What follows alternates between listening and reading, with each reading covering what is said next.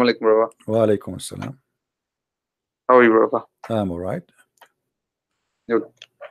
Who's I was with just calling to just let you know, you? when I was I'm Christian now. I just reverted to became Christian. I'm born again Christian. All right. So you left Islam, my friend? Yes. That's wonderful. And what happened? You want to tell people here what happened? Basically, 3 years ago, I had a dream. Okay. Sorry, I'm just a bit feeling. One sec. Hello. Yes, I hear you. So 3 years ago, basically, I had a dream and in my dream, Jesus came down. Okay. Jesus came, basically not came down, but Jesus was sitting down. You know, like in the mosque when everyone sits down, when on the ground, and then you got the like a sheikh giving the dawah, All right. and he sits on a chair. Mhm. So basically, when I went there, Jesus sat on a chair, and somewhere high up here, and everyone sat on the floor. Hallelujah. Everyone sat on the floor. So when I went to sit down, I was told to go away, you know, amongst us. All right. So and then after that, like 3 years later, I met a brother.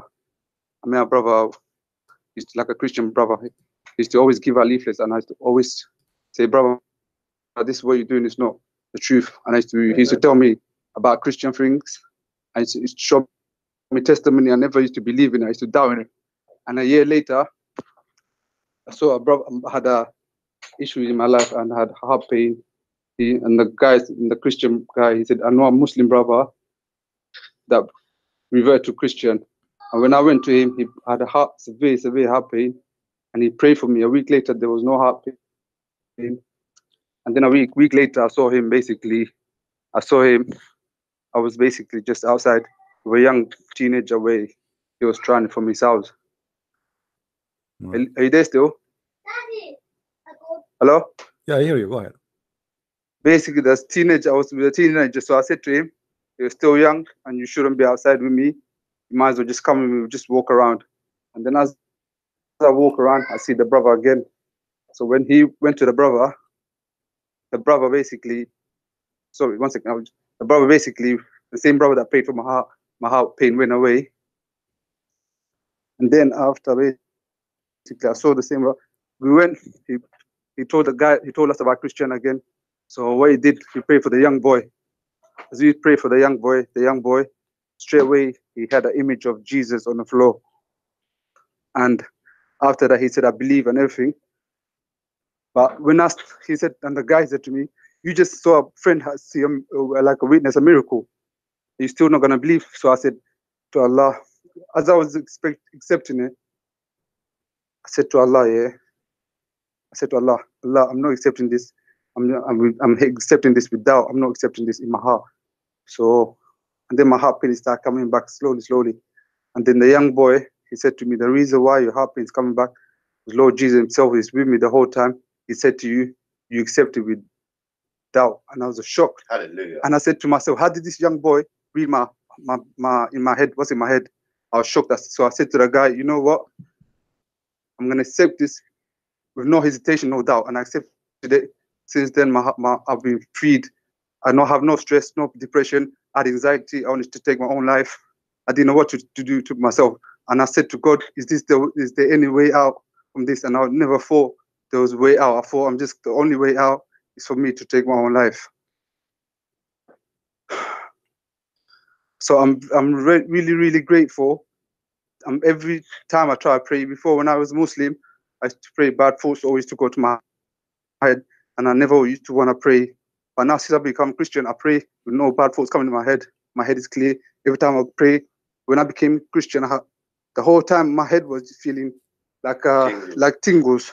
My head, it tingled. The guy, when I accepted Lord Jesus, even before I accepted Lord Jesus, I started feeling tingling in my head. I think, what is this thing in my, like a tense in my head? And it was a good feeling everywhere. My body and my head was just feeling tense the whole time. And he said, this Lord Jesus, he said to me, the guy said to me, the reason why you're touching the whole time, you must have been a good person. You've done good things in your life. But the demons that were inside me were taking over me, and he cast out the demon. Since the demons came out, my life just been freed. I coughed out like 25 times.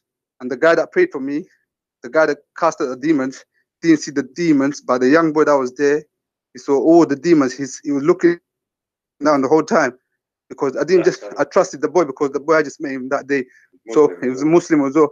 And then after, I said, the guy said, how did the demons look like?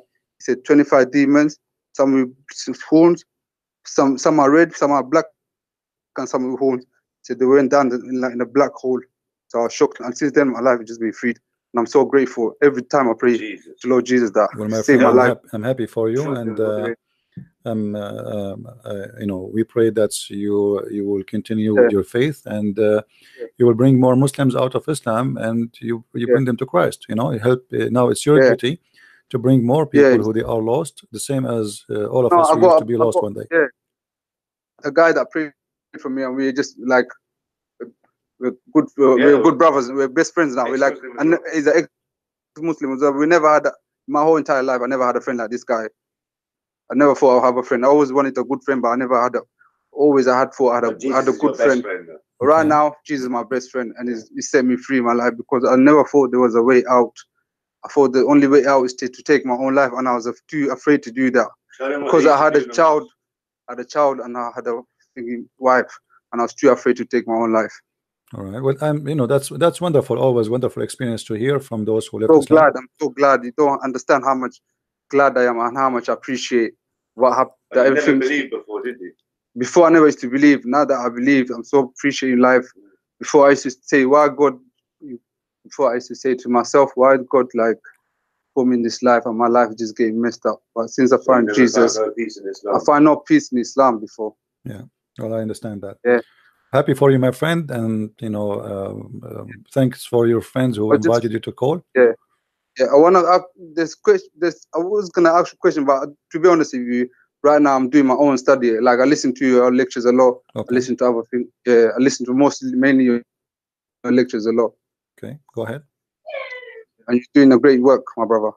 Thank you. So, what the question? No, to be honest with you, I don't have any question. Do you have any question, my brother? One second, let me ask my brother if he's got any question. Just say the question was, we was talking to another Muslim today, yeah, and we were trying to show him that in the Quran and the Hadith it says that hi CB, how are you, brother? Hey, my friend. God bless you, brother. I spoke to you a while back. Maybe you don't remember. You've got millions of people on your Skype. But yeah, this brother basically he got saved. Everything just worked. Miracles, literally. He was healed by miracles by Jesus. He's evangelizing now. He's spreading the word in London, and he was really hard-hearted for a whole year. He wouldn't listen to one of my brothers, but now he's saved, thank God. And also, we was trying to. This is what I want to ask you a question. Basically, in the Quran and Hadith, it mentions that Jesus will judge mankind. Yeah. Right. Mm-hmm. So I'm trying to tell this Muslim brother, if there's going to be one judge and God is a judge, you know, I'm trying to explain to him like, what verses can I use? Like, what Quran passages? Get a pen quickly. What CP, please? What Quran chapter and verse can we use, and what hadith would be really helpful to get this point across over to him, please? Okay. Well, here, you know, we will find it from the Quran, from the hadith. Sorry, that where it says that Isa will come down. Let us see here. In the hadith, actually, in the hadith, it says, and actually, there's a hadith that says, ثم ينزل روح الله, which means the spirit of Allah, he will come down. And okay, let's see here first.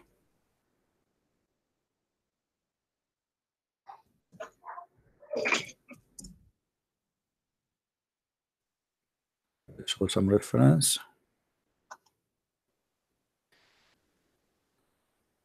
All right.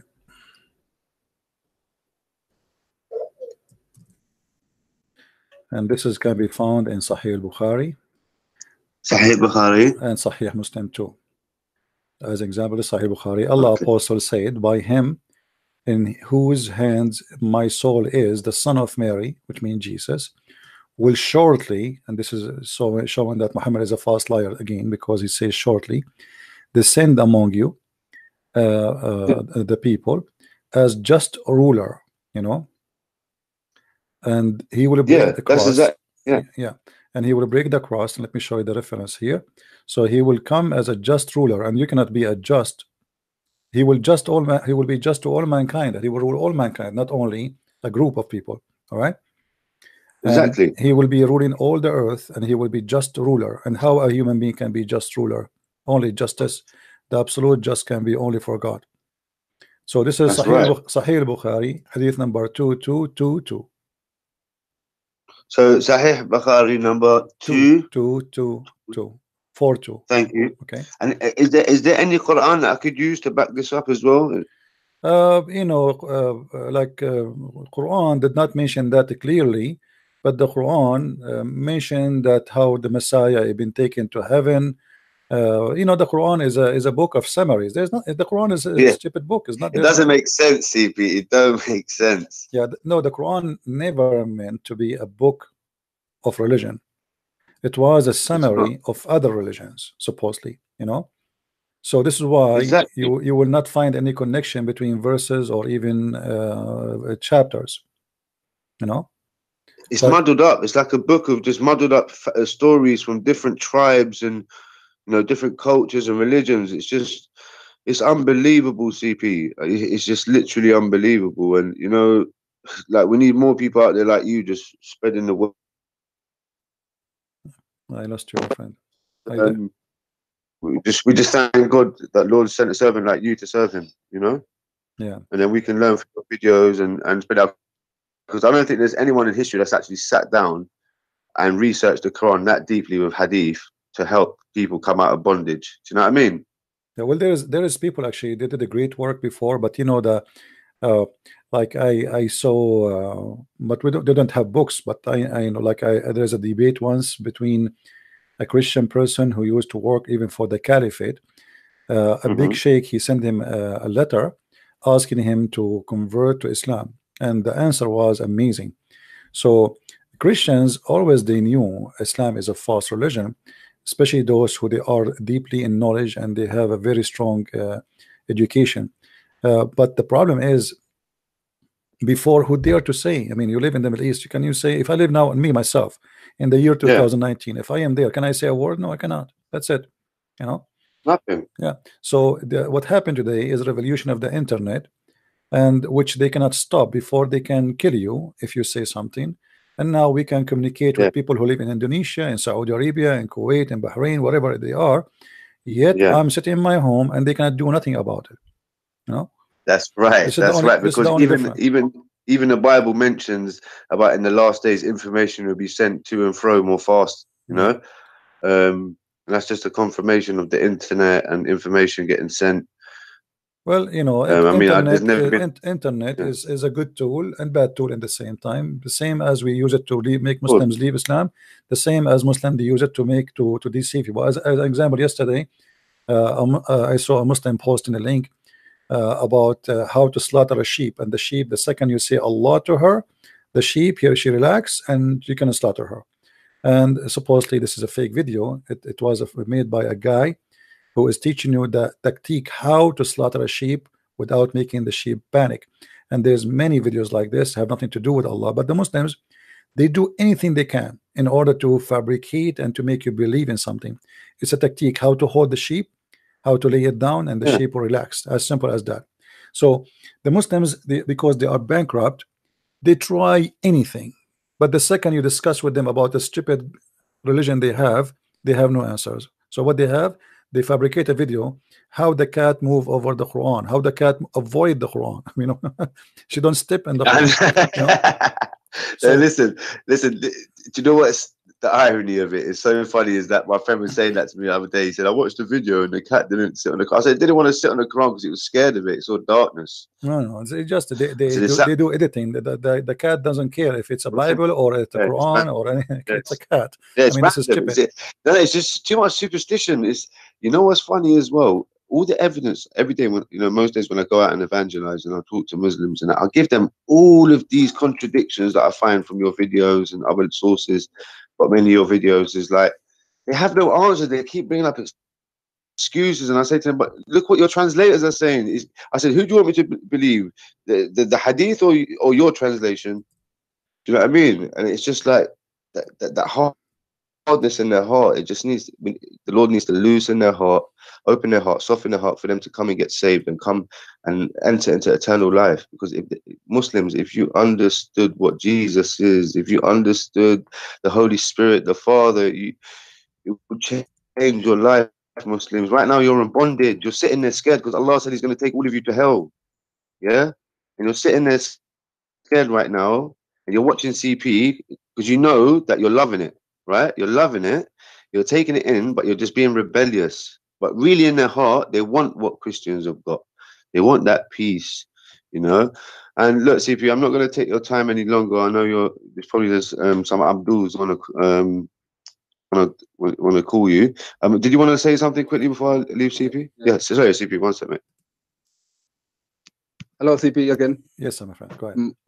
The reason why I made this call is because I've always been, even when I was a Muslim, I've always been someone like who's caring for people, and when I always want people like for them to have something better than me, like always like want some people to be saved. But now that the reason why I'm called is I want many Muslims to be saved. Yeah, well, I'm happy that's that will be your just a bit nervous mission. earlier. I don't know why, but now I've sat down. It's a bit better. It's all right, my friend. Well, thank you for calling me, and feel free to call me again. No problem, brother. Thanks, CP. Take care, buddy. Shalom alaikum. Bye bye. Bye bye. You see.